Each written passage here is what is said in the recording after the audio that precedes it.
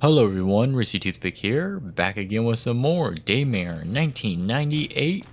Last time we had a little issue with our pistol and the clips. It's fixed now. I guess just replaying it, turn off the game, coming back in and solve the issue. So it might be like a little bug or something, I'm assuming. Of course it could be something else. Maybe I put these hollow points instead of the regular ammunition and that like made it have a heart attack. There's no telling. But yeah, everything's good. I also had to like replay that first little area again because the autosave is when you're coming back, so had to kill all those guys again, but let us proceed forward here.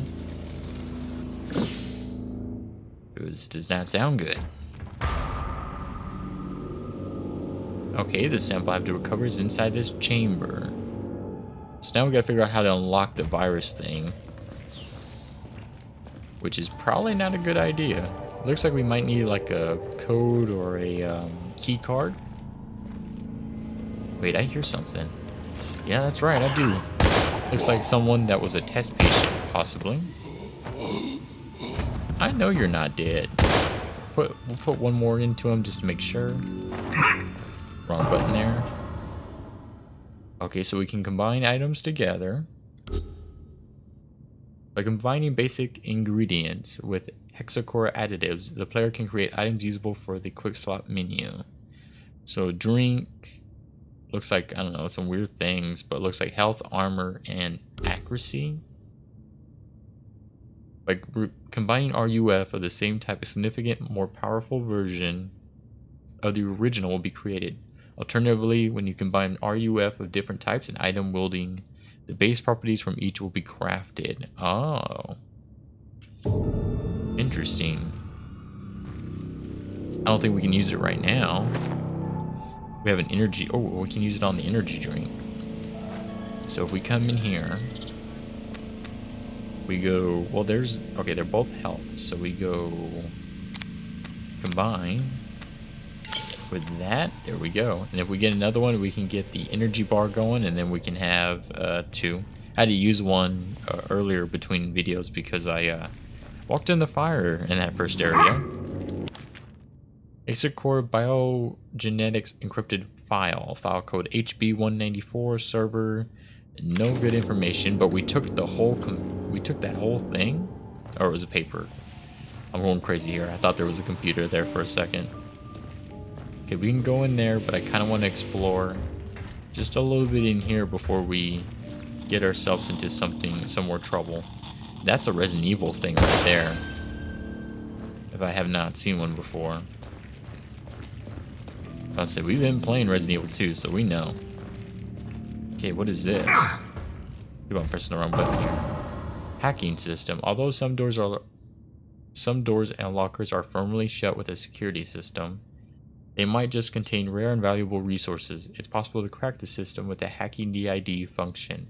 To begin hacking, you need an override cable. We're going to have two. To successfully hack into the system, you must stop both cursors while they're inside the moving segments. Oh, that little black thing over there. Okay. When you stop one in the correct position, a countdown will begin. When the countdown reaches 0, the hack has failed, destroying the cable. Okay, and I guess we can kind of try it there. Let me pick out the other one. I'll say we'll have at least two of them, so they give you two chances to unlock the door. This is already unlocked. That's a green jellyfish if I've ever seen one. So just hit that spray, the space. You dirty little bastard. They always love just chilling right by the doors. You still alive? No. It's your buddy over here. I'll say we'll put him down. I'll say let's give him another one just in case. He might still be alive there. Looks like there is some things we can pick up. Okay, a magazine for our assault rifle, hopefully. Yep, it should be. I'll say I couldn't reload it. And it's very slow to reload, so we gotta be careful of that. If I go into the tab menu, I can probably refill the other one. I'll say combine that with the assault rifle rounds that we have. You can also combine with the, I guess these 13.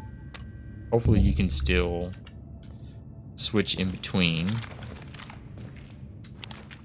Archived file. This diary belonged to an ageist researcher. Some of the data are circled with red ink. 1995. Pollux, we can finally create the perfect soldier. Strong, resilient, and self-repairing.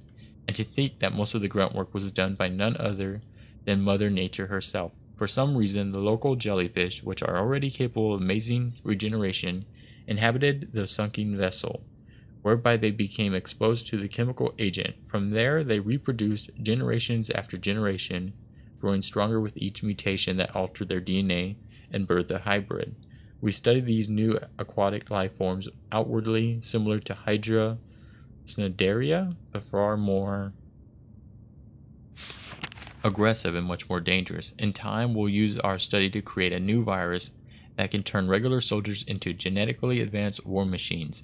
But in the meantime, all we can do is wait for the government to fulfill its promise in order to begin human trials. 1997.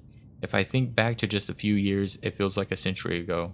Although Castor is now the pinnacle of modern BC warfare, Pollux is also on track to fruition. The Hydra Cnidaria finally gifted us its firstborn. We've had a major breakthrough, a passing of torch of sorts, even if it would be foolhardy to hide the fact that we need more time. Time is something that army and government officials just won't allow us. They promised Pollux to their allies, and Pollux they shall have. The only issue we haven't been able to solve, one that puts the entire program into jeopardy, is this. The perfect soldier we prototyped is anything but perfect.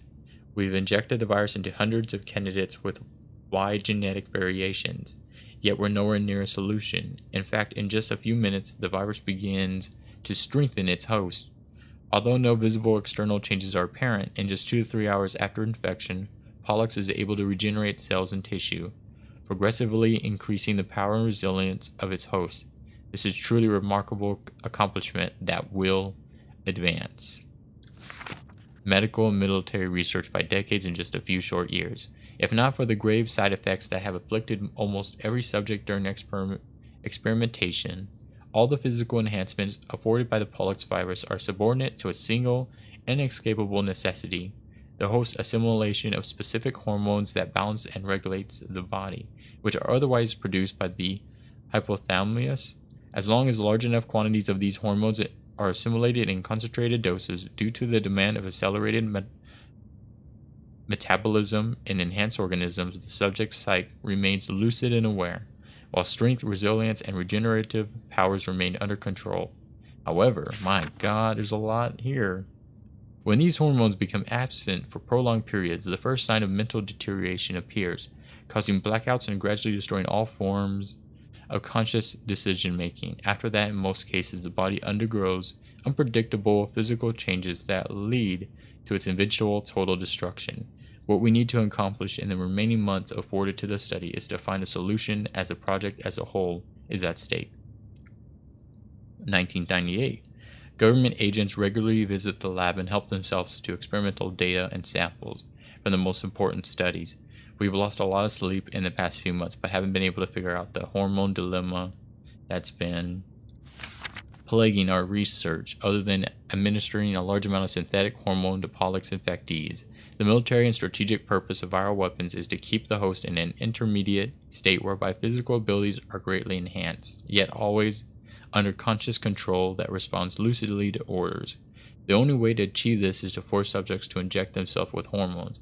All this, of course, is inevitably subject to a series of unknowns that the military doesn't seem to care about.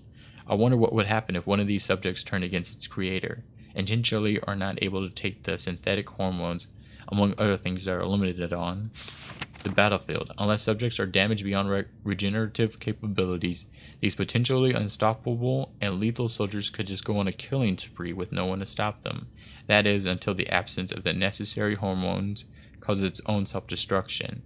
And this isn't really a solution, as one test showed when a subject infected by Pollux, somehow gifted with increased intelligence, took a researcher captive inside the lab. After several hours of negotiation, the subject, obviously suffering from mental deterioration, tore open the researcher's head and devoured his hypothalamus in a grotesque feeding frenzy that afforded the necessary hormones it was lacking. This extended its life by several hours, and it regained some intelligence that was lost during the experiment. As far as I'm concerned, despite however many years I've dedicated to this program, PLX-731 is officially just another failed bioweapon experiment. The reason for its failure lies in the inability to produce, even artificially, the necessary hormones to maintain life and sedate its host. Apparently, however, the higher-ups have their own ideas regarding this. All we can do now is narrow down the search and do what they tell us yet again. My God. So, what I've gotten from this is that after World War II, the Japanese were angry, and they made this disease that they're like getting all their stuff from. Now they put on a submarine and they wanted to attack, the United States, but unfortunately it did not make it. So later on, I guess US researchers or whatnot found it and was like, hey, what's that? They noticed some jellyfish which were infected with it, and they pretty much started making their own super soldiers out of it, or tried to. And they made zombies in the meanwhile. Alright, note to supervisor. Maintenance and renewal of containment rooms. Dear Dr. Everett, by now you're probably sick of my many appeals, but I really must insist that the maintenance system for controlling temperatures in the containment rooms be remedied immediately. The system is supposed to automatically turn on once the air reaches a specific temperature. Instead, I am forced to send one of my people to adjust it at the terminal outside the room, which regulates the level of nitrogen via spectrum every 6 hours by hand. 2. Avoid further inconveniences and to fulfill your managerial responsibility to mend this system, please send another technician to fix the damn machine. I sincerely appreciate the assistance. Dr. Jeremy Falk. Alrighty. At least that one wasn't an 8-page essay about why we're doing this. Oh, our guy's getting tired here. Probably need like a key for this one. I should grab Pollux first. Probably has to do with the chamber's cooling system. Okay. Single one nitrogen stack has used activate. Start the readjusting process. Sure.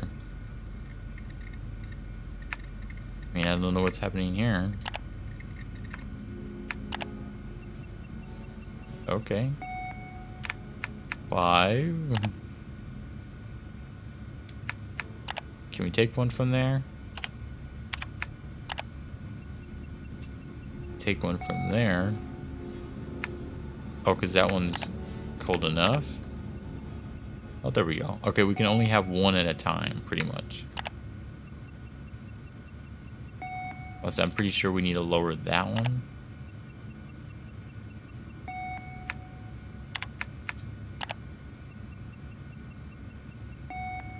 Okay, take yours. No, not good enough.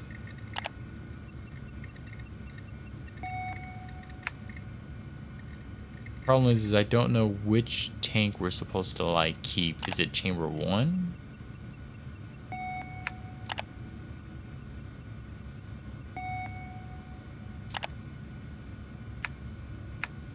Or do we need to fill it all the way up with nitrogen? Let's try that out. No, apparently we do need to kind of spread it around. How much do you got? 10? God, that's a lot too. It's just this chamber 1 is like super hot, apparently.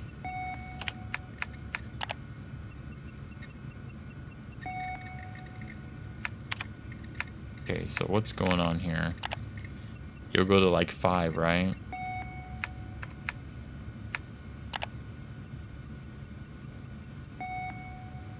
Okay, let's actually kind of get out of here for now.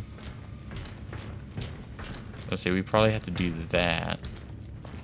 I want to go check out what's in this other room, really. Oh, it tells us how much it needs. Okay.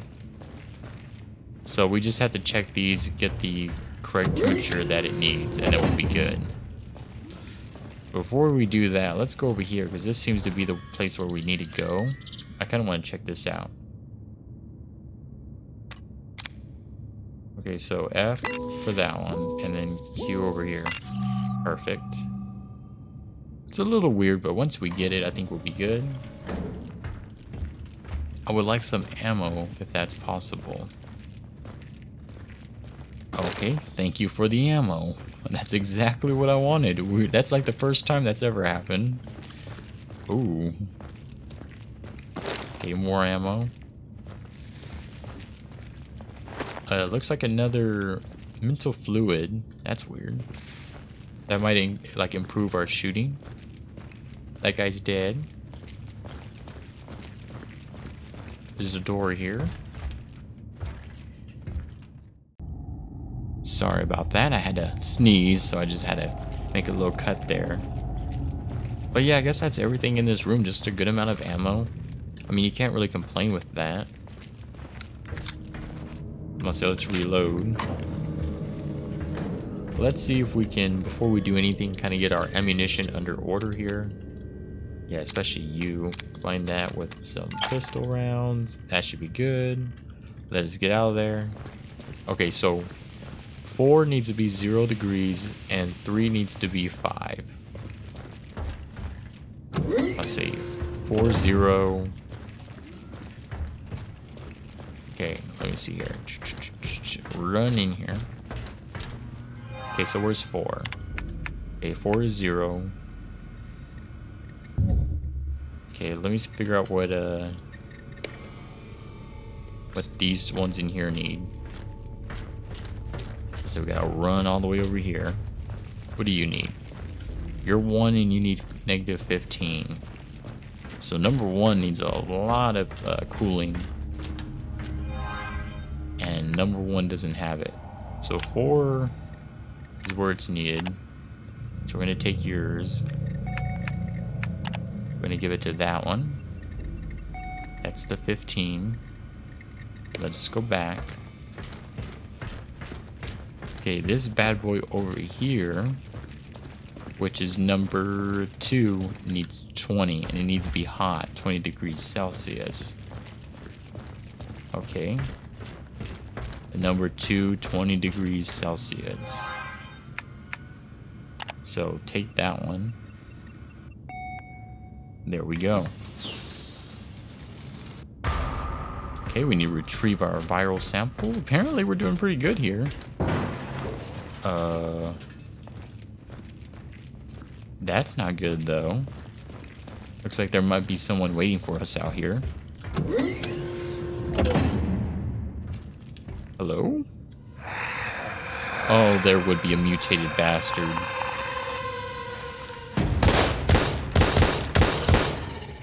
Oh, thank God you're able to put him down.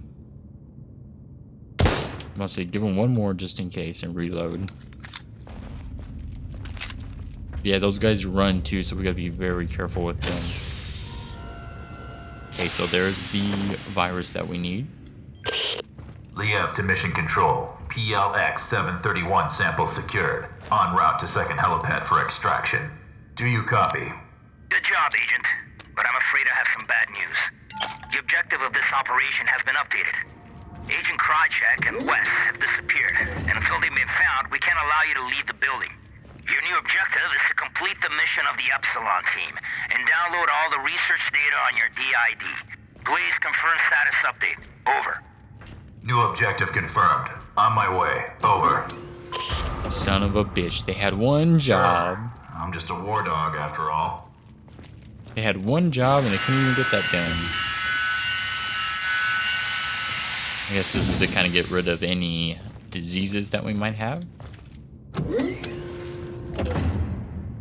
Okay, what do we got here? We have a men's and women's restroom, weirdly enough. We can't go in the women's or what? No, apparently not. Oh, I see you, bastard. Let's see, let me just put you down. Is he dead? Oh, you might be. One shot, not bad. Oh, but there's someone over there in that room, isn't there? Yeah, that door keeps on opening. I do not like that. Okay, we have an RU. It's locked, so we might need to find a key. Or there might be a key chilling around here. You're definitely dead, though. That skeleton's dead. I mean, once the skeletons start getting up, that's when I'm going to be worried. Let's wait here. Can anyone hear me? This is Agent Crane. An unidentified subject. Hostile. Protective hazmat clothing. He just shot at me. I think I heard him. Proceed with extreme caution. He is armed and Crane, can you hear me? Crane!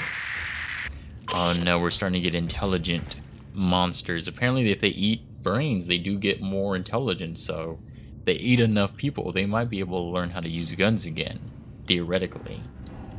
Of course, you never know. And hopefully this is the door that opens. I hate it when you're like in the elevator just like waiting and it's the door behind you that opens and you're just like, I wonder when the elevator's gonna open. In fact, let's just chill it like this. I'll say this facility is pretty deep down. Okay, here we go. Ooh, we got cameras. Looks like maybe a psychologist area. A lot of pains about the brain and whatnot. There's a button here. Let me make sure there's no one chilling right there. All systems active. Don't know what we're supposed to do here. So apparently we have to give the viral thing to it. All systems down. Shit. I absolutely have to recover those samples somehow. Oh, the remains of Agent West. It looks like some asshole gunned him down. Oh, so there's someone still alive here. Sandman, do you copy? I found West's body. Looks like he was shot to death. No sign of Krychek yet. Can you hear me? Can you hear me? God damn this cocksucking storm! Jesus, cocksucking, eh? Can we listen to that thing that we got, I wonder? Oh, we might actually have to put those together. Okay, let me see here. Let me see. Inventory, weapon, navigate, switch tabs. Here we go. Here we go. There's an audio file that we might want to listen to.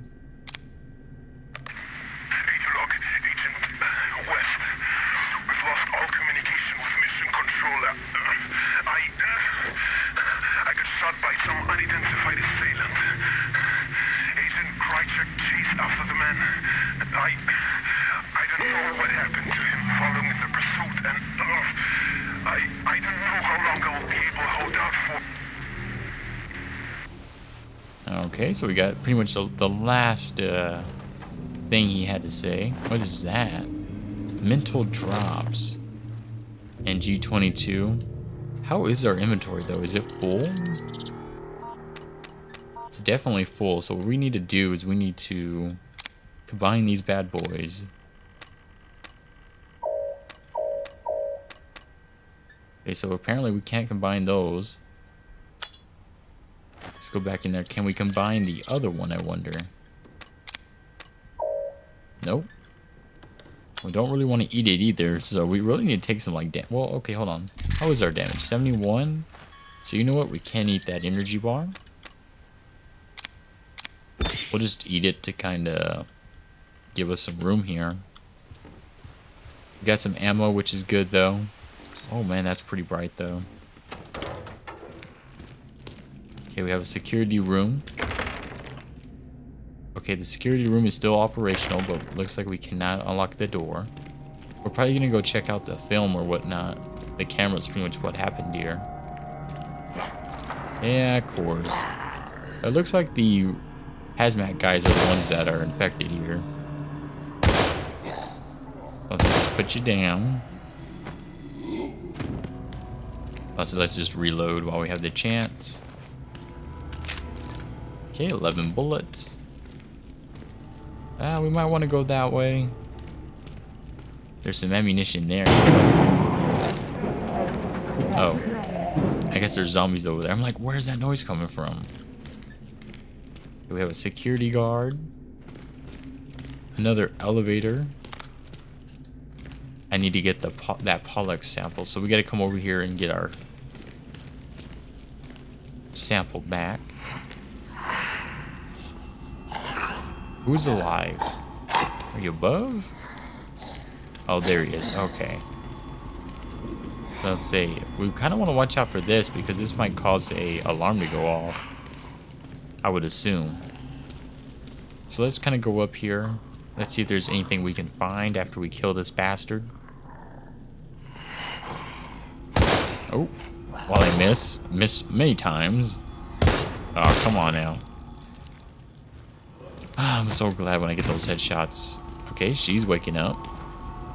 We'll let her get a little bit closer to us here. Wow, these hollow points are doing a number on these guys, though.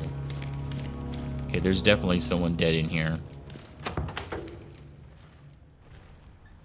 Okay, so which one of you is still alive? Oh, behind the table. Of course I'd miss.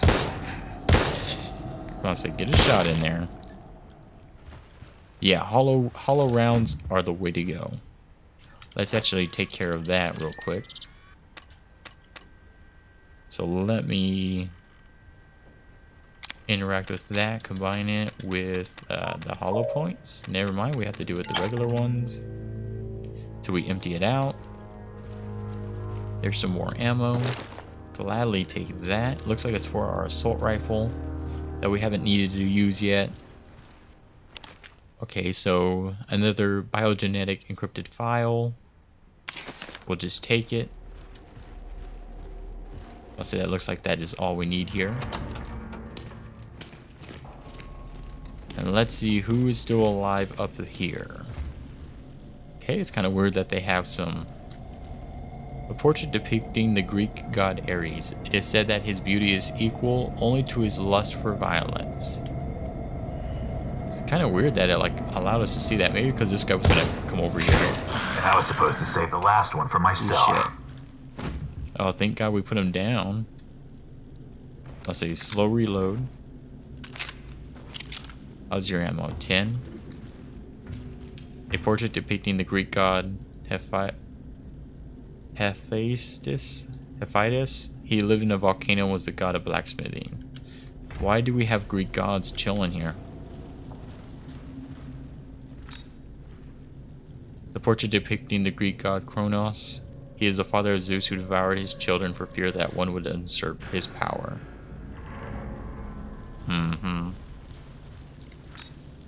And then we have a portrait depicting the Greek god Apollo. As deity of the sun, he brightened mankind's future with art, poetry, and music. Yeah, they all say that, and they do some dirty things that they don't allow you to know about. Biogenetics encrypted file. Another one. I'm assuming that's what we're here for. Portrait depicting the Greek god Pollux. One half of Dioscuri with his twin brother Castor. A skilled boxer, he is said to be immortal. Where is that bastard? Must be in the next room. There might be another thing that we need to shoot, pretty much.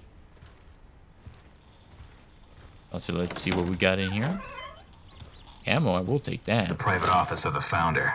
From here I should be able to restore system passwords. Okay, so we need to pretty much use items here because I want the ammo. So you know what? Probably a waste, but we're going to use you. We're going to pick up that ammo. Cannot be wasting that. Okay, portrait depicting Castor, one half. You know, twin brothers of Pollux, a brilliant horse tamer, protector of weary sailors. At least we know that guy's dead. Portrait depicting the hero Jason, in possession of the Golden Fleece. According to legend, it had the ability to heal any wound. Apparently, we need to lower the lighting a little bit. I'll say we'll go to 6. I'm just kind of cautious because, well, it looks like it's bright either way. I just don't want to get too dark where y'all can't see. Oh no, do we need to put like a password in? Okay, cast a light onto the darkness, and there shall be no storm from which he cannot save you. And it's probably one of these Greek gods. Castor and Pollux, one of the possible names. What could be more appropriate than these? Indeed, the revolutionary breakthrough that is Pollux could never have existed without its brethren Castor. Perhaps the most malevolent chemical weapon ever conceived. As a matter of fact, we knew practically nothing of it before salvage of that Japanese submarine was completed in the 70s, except that it brought about irreversible damage to organisms that would shame even Sarin. That being said, this whole program, one that will inevitably rewrite the history of BC weapons and elevate the United States even higher on its supreme global pedestal, didn't arrive merely by chance. No, not mere chance, but rather divine intervention that the vessel delivering its toxic payload to our predecessors never reached its destination, instead becoming haplessly entangled off the coast of the North Fall Islands in Washington State, where it remained unseen and forgotten for years. It may well be a fluke, however, that a particular type of jellyfish native to the island came in contact with itsy-bitsy doses that gradually escaped the rotten hull, instantly transforming, perhaps evolving, and infecting some of the island villagers. But it wasn't until the obscure crisis claimed its first human victim that our government decided to step in and take action, stumbling upon the terrible truth that is, in fact, the only reason we're here today is due to pure and simple incompetence of the crew. The funny thing about this narrow escape is that a potentially disastrous yet poorly executed revenge plot by some defeated nation overseas has once again turned out to be quite a luck for us. Part 2. 1973 was the year when the Aegis laboratories were built on the island designated North Blue 2, in order to safely extract and repurpose the liquid gas we discovered in that Japanese submarine. I still remember the salvage operation and construction works, as the company gave me free rein when it came to most of the architectural and design choices. We were able to free part of the hull from its seabed tomb, then later built the concrete bunker that currently houses it. It was one heck of an engineering job, but the facility we use today are more than worth the immense effort. The lower levels of the North Blue 2 facility, the most top secret ones, contain the submarine and most vital experiment rooms, while other levels contain the observation deck, loading area for shipping of sensitive materials, additional labs, and a storage area. On the other hand, the top level is accessible by ordinary staffers, including office space, a conference room, modern server room, and necessary amenities. Most of the people who work here have no idea what lies beneath, and are ignorant to the fact that they're parading around a monument where history is being rewritten every single day. Come to think of it, I doubt anyone truly knows what's going on down here. Castor could possibly be the ultimate weapon for large-scale chemical attacks, yet the dispersal method is surprisingly simple. The CSR-03 gas is compressed at a very high temperature in special, reinforced tanks that are loaded into an aircraft. When the aircraft reaches its target, single or multiple Castor cylinders are jettisoned. Once they strike the surface, the release mechanism is triggered, and the 3 shielding petals open up, leaving the inner cylinder exposed. At this point, the CRS-03 is released at a high pressure, which converts the pressurized liquid to a gas, making it extremely volatile. This is where Castor shows its unique colors. The gas then expands rapidly like a mighty flame and feeds on the oxygen in the surrounding area, creating a sort of closed-off environment that makes it nearly impossible for any breathing organism to survive. Gradually, it will lose all effectiveness and dematerialize, leaving no trace behind. If a large enough quantity were to be spread to highly populated locations, it could afflict thousands upon thousands of victims within seconds, instantly consuming a population, foreign military, or a group of unpleasant and expendable mercenaries sent out to the scene of a confrontation. So we finally got that. We need to figure out what the password is for this. We're going to stop here today though. Make sure to like, comment, subscribe. In the next one, we're going to go see if we can figure out what the password is for this computer and probably have to read that.